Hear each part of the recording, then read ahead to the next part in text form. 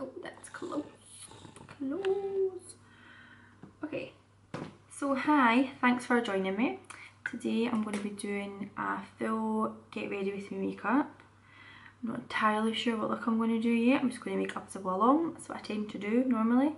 But I'm probably going to be using the Grwm palette in all of its glory. And I think I'm going to mix up a little bit with this Anastasia Beverly Hills palette. So it's a self-made palette and they put a little bit of glitter in it. But we'll see. So I'm just going to jump right in and start off with the brows first. So I'm using the Freedom Brow Gel, which is this right here. You can see. Excuse my horrible nails. And we're just going to start from underneath the brow first. And map out the shape. So when you add this first line, it does actually give you quite a good bit of shape already. And then I'm going to take it above.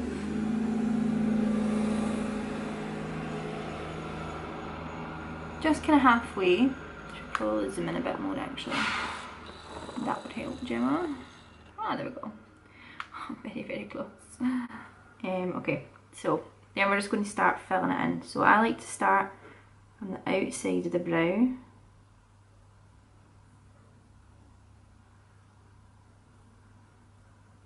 And just kind of light, short strokes, fill them in. So because there's most product on our brow first, it will be a lot darker. As we get to the front of the brow, I don't take any more product in and it's going to get a lot lighter on its own.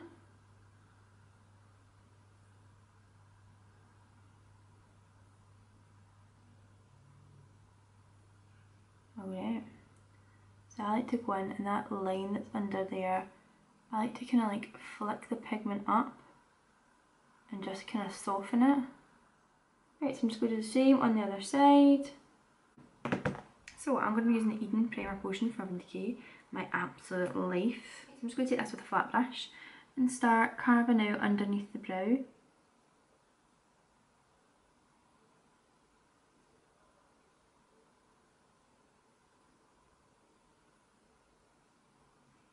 Just offset. Okay, look. So just make sure that's all blended in. Right, so next I'm going to take a little base colour over my eyes. Now this is optional.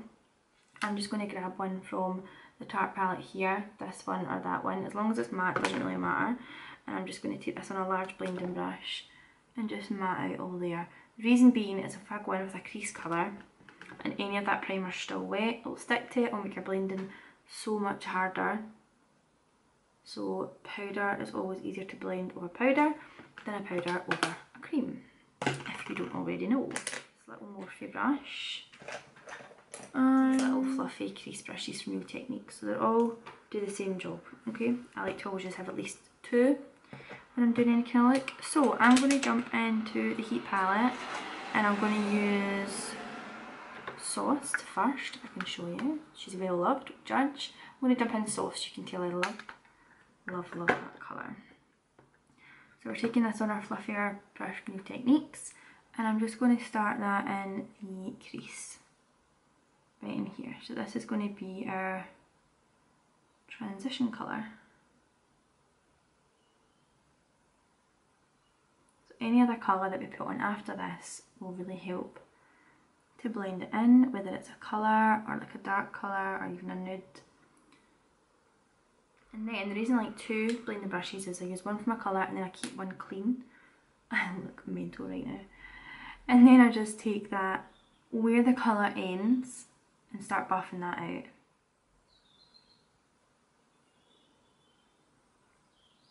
Right, so I'm just going to bring that down to the outer corners as well, just to bring it all together. Right, so I'm going to jump in now to the Self-Made palette. Please don't judge this because I've had it for so long, but the only colour I've probably not used in it is this metallic plum colour, and I don't really know why. There's a lovely little eyelash stuck on that. So I'm going to jump into that colour next. This is my lid colour. I'm going to take a flat brush. This was the same one I used my primer with. And I'm just going to load the brush up on both sides. and we're going to kind of press and slide this onto the eye. A kind of deep purple colour. Kind of looks black in camera, but it's purple, I can assure you. I'm just packing that all over and taking it to just in the crease. So now that that's kind of on, I'm going to take a slightly more kind of tapered blending brush. I don't know if you can see that. I'm not even going to use my hand because my hand's dirty. And I'm going to go into Fuego, which is this kind of dark red, and I might even mix a little bit of ashes in with it as well to get that kind of blend, because obviously we've got this horrible harsh line now. I'm going to mix those two colours together and take that right on the part where those two colours meet. So where your lid colour and your crease colour meet, we're taking that medium tone to blend them out.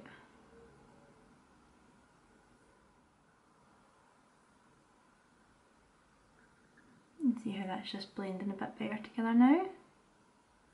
So this would work as well if you were doing like an all black smoky eye. It would be the same kind of steps you would use. You're also just changing up the lid colour. I feel no matter what colour you use on your eye, if you can get that warm kind of transition colour in the crease, anything will work. Trust me. So I'm going back to Sauced, and I'm going to just kind of re-brighten that colour because we don't want to lose it.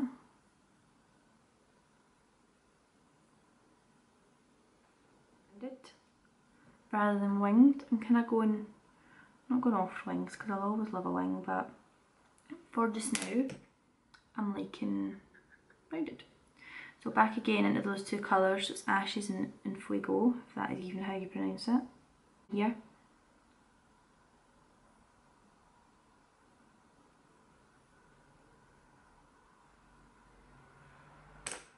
So I'm just kind of going back and forth in the steps I've used, really blending those two colours together.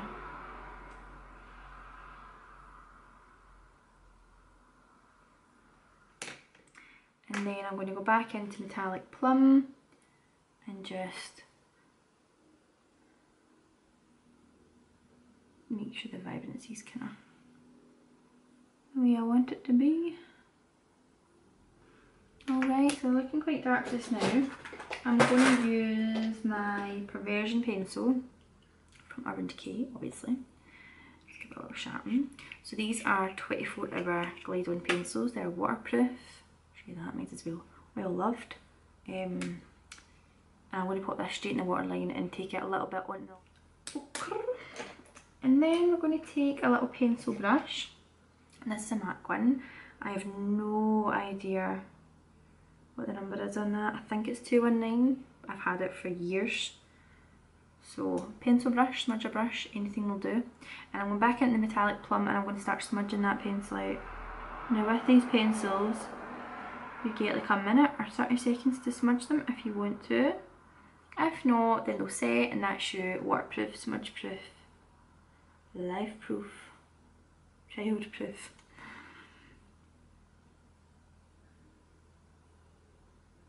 I'm very aware that I'm speaking to myself and the window's opened, and I think my neighbour is in the garden and they're going to be like, what? So dipping back into Sauced, and I'm going to just buff that out underneath. So really you're wanting that Sauced to ring right round the eye. One thing I really hate is when people spend so much time on their eye makeup and they don't put anything on the bottom. It really makes me sad because I've spent so much time doing this amazing eye look and it just looks unfinished, so it's not great. So sorry if you do that, but I don't like it. So back into Metallic Plum, and I'm just making sure that's as dark as I want it to be. And then I'm going to go back to that Morphe brush, no other kind of pigment on it, and just make sure that it's blended right the way around. And that's obviously done. I'm going to leave the liner to last. I always do that. I don't really know why. It's just something I always do. And I'm going to pop on some primer. So I'm going to use the Urban Decay Optical Illusion. Mine is literally almost done. You get everything out of this bottle. There's a tiny bit up here that I'll get out of it. And this one is better applied with your hands. So again, excuse my horrific nails. My acrylics came off and I attempted to paint them and they just chip. I hate nail polish, just chips, no matter what you do. Okay, so as you can see, this almost kind of blurs the skin a little bit. If you've got like any imperfections, it smooths over them and just really gives you like a nice flawless finish. It makes your skin feel so soft as well, so you can see it's actually kind of dulled everything down a little bit. So it's like a kind of filter for your face. I think I'm going to put some glitter on these eyes. They're a bit dark. I'm going to take the Moondust palette from Urban Decay. I'm going to use a mix of Magnetic, which is this one, and Galaxy, which is this kind of deeper, it's almost like a blue shift in it. And I'm just going to take my finger and press that over the lid, make it nice and shiny. These are best applied with your fingers. The oils in your fingers work better with them than a brush. They do a Moondust brush with it, but I prefer, I think, underneath as well. Why not?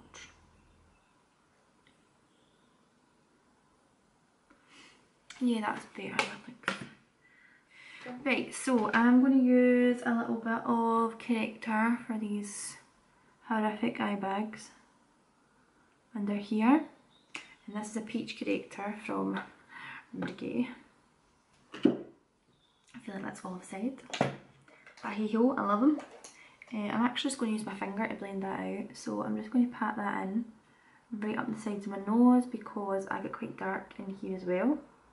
I don't take it too far up because I do have that eyeshadow, and that is a good one for hiding the eye bags. But I do have a lot of darkness under here. This is a little Real Techniques brush. I think it's actually made for powder. No, it's just a gel fibre face brush. I like to use this. That, and it's probably only one of my makeup brushes that's clean right now. And I'm just going to mix these together on that. I don't know if this is going to be dark enough. That's fine. Okay. So, if you've used the all-nighter foundation before, you'll know that it has to have time to dry down. Now this does look a lot lighter for my face right now, but it will have. I'm going to jump in now with my Shape Tape. That doesn't look as bad now, so it does dry down. I still look a lot darker, but I can assure you, in real life, it's the same colour, we're matching. My hands look ridiculously dark though. So I'm going to use the Shape Tape Concealer, and it's the shade Fair Neutral. Really light for my skin, so I'm going to mix it in with light neutral and the Naked Skin. So I'm just going to take that on my little mixing palette again. I like the full coverageness you get, the full coverage that you get from the Shape Tape. I did find it a tiny bit drier though than what I'm used to. Not bad, but a little bit drier than the Naked Skin that I use, but it is a really hydrating concealer, so I'm not going to judge. So I'm just taking the two of them together and I'm just going to mix them and pop that underneath my eyes. Now it is really bright, but I quite like a nice bright highlight under the eye. Don't know about y'all. I like it. Do a bit in the chin. A bit in the forehead. Now my tan is a lot darker than I'd normally do. I did try a new tan, the U-Tan tone, and I do really like it. It's just that I didn't realise it was going to be. Just using my beauty blender here, and I'm going to blend all that in. Only thing remember with your beauty blender is it will pick up some pigments. It does thin a lot of product down, but because I've got such a full coverage foundation on, I'm not too bothered about the coverage. I'm really just wanting it nice and light. Girl. My nails, I can't go over my nails, they're so bad. I promise you, they never normally look that bad. I'm judging myself. Okay, so on the nose and along the middle of the forehead. I don't like to highlight my forehead too much. I don't like to bring attention to the fact that it's quite big. so I don't put too much on.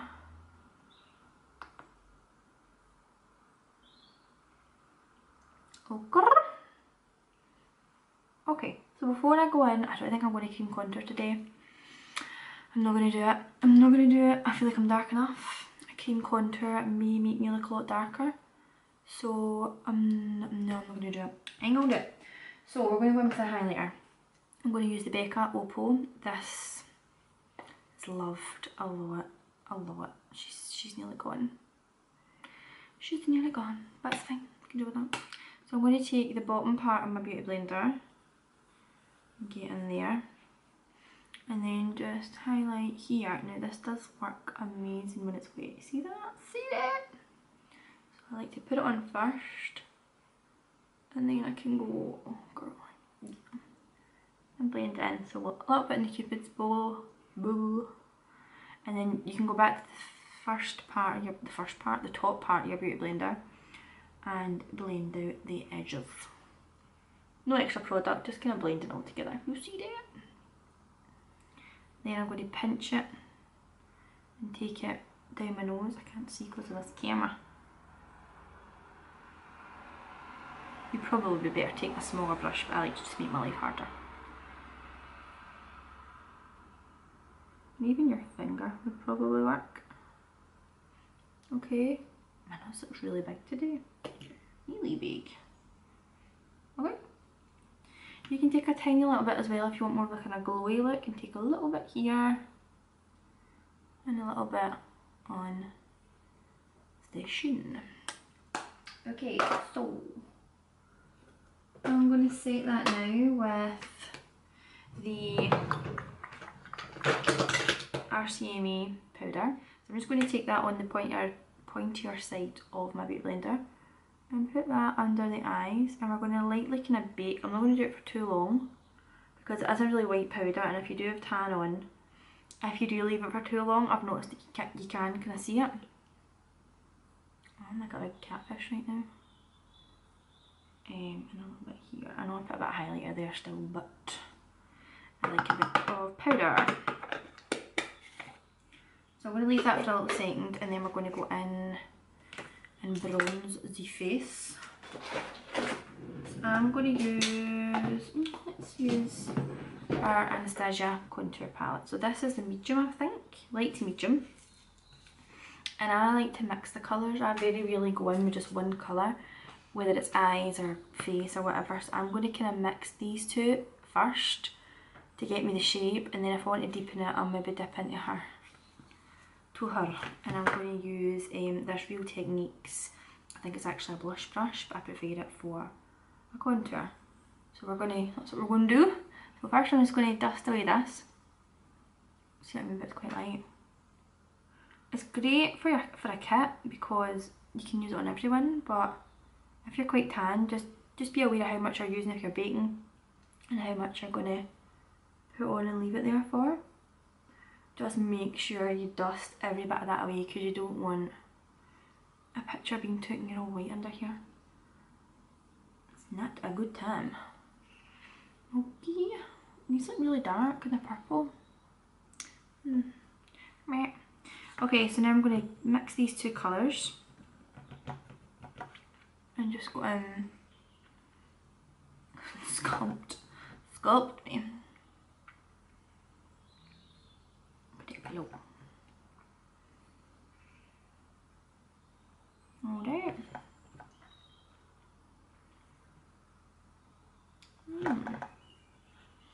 So first I like to kind of face forward and do my contour, just so you know where the shape's going to be. And then you can turn it inside and kind of buff it, just so you know, like from the front, because the whole point of it is to sculpt your face. So yeah, I'm going to look nice and sculpted from the side, but you want that front kind of shadow going on. Get that 5 head in. So like I said, I don't like to highlight my forehead too much, but I will contour right round. If you have the opposite from me and you have a smaller forehead, and for whichever reason in life you want to make it look a bit bigger, then you would highlight more and contour maybe just on the sides. So now I'm going to go into that deeper colour the darkest colour in the palette. I'm going to actually look in the mirror because this looks a lot lighter than it actually is in the mirror. Plenty. I haven't had a tan on in so long, I feel really strange. And then I just take whatever's left in the brush and go under that kind of jawline. I don't like to cream contour or anything too much in the jaw. I don't want to have like a big chiseled jaw. Don't imagine why you would, but if you do, hey ho, I won't judge. Okay, so I'm going to go in with some mascara now, the Troublemaker, and then I'm going to put some lashes on and do my lips, and that's me. So we're using the Troublemaker mascara here, which is the new one just launched from Urban Decay. Will I do liner? Will I do liner? I think I might. Scratch it, we're doing liner. Okay, I'm just going to jump into the Alamasca. I'm going to use the Alamasca gel liner. If you haven't used it before, it is Life. It's really good. As a gel, it's a really creamy gel, so you can smoke it out if you want to. But I'm just going to line my lids. I'm not going to go for a wing. Just so when I put my lashes on, it blends. So I'm just taking this on a little precision liner brush. You can see the point, but here you go, my big orange hand. She's not focusing right. Nice pointed brush. And line the lid.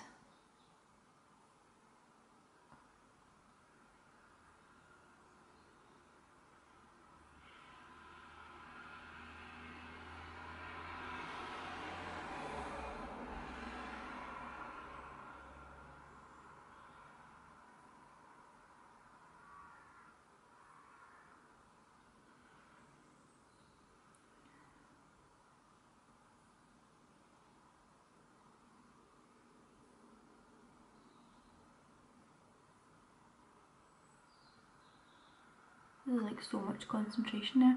I'm just going to line them. I might do my wee inner, my little inner V's, inner wings in here.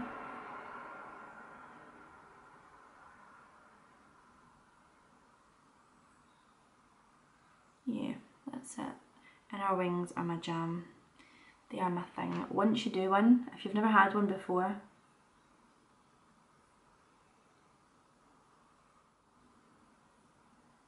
it just elongates the eye still. Even if you're wanting that rounded eye, it will just elongate. Okie doke, so lashes are, oh, stuck. Lashes are on. These look incredibly crazy on this camera, but they're not really. So you can probably see a bit better that it is more purple than black. So I'm just going to go in and do my lips now. All I did was put my mascara and my lashes on. I couldn't actually find my lashes. These are ones that you can reuse, which is always great. So I'm just going to use, this is the Urban Decay Nighthawk lip liner, which is quite a dark brown.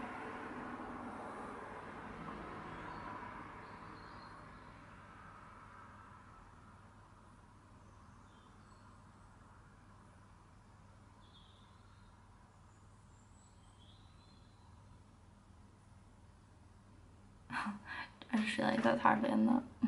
Duh!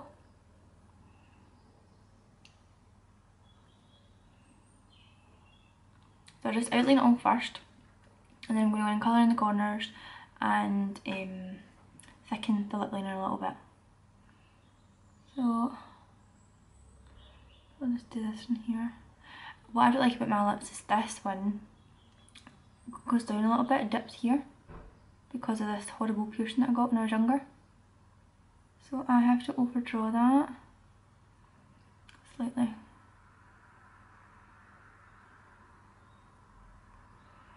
Alright.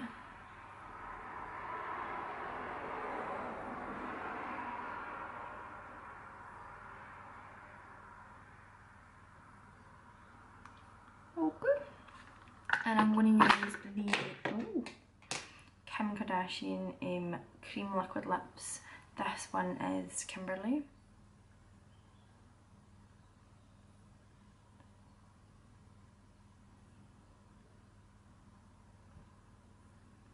So I know that looks crazy right now. We're going to blend it. So we're just going to take a little lip brush, the big old school urban one from many years ago, and just blend those two edges together.